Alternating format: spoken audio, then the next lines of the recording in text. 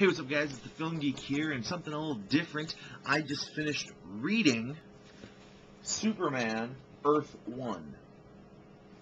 I saw a little article on Yahoo a couple weeks ago about this, and I felt very sad and ashamed by the cover, in which Superman is fairly emo. He looks like a cross between Superman and Superboy, I should say, and Edward Cullen. It made me very, very sad to see this happen. Luckily, it is a one-shot graphic novel, although they leave it open for a sequel. I didn't hate it as much as I thought I would.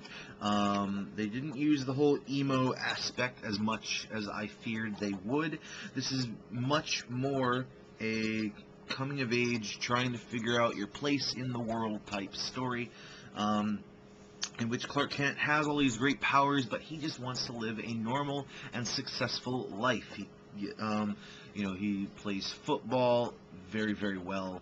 He uses his super intelligence to get a job at a research facility, making a buttload of money.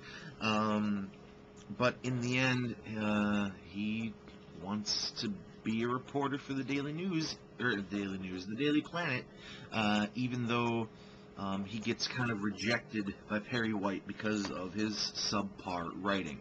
And then here comes the big tragedy ensues when an alien race that we find out is the cause of the destruction of the planet Krypton come to Earth looking for the last son of Krypton.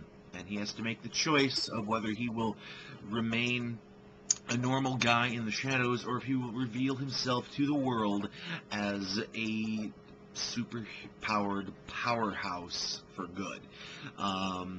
This is definitely worth the read. It's not nearly as bad as you would think by the cover. It is not as emo as you think. It's a little emo, but it's not Twilight type emo.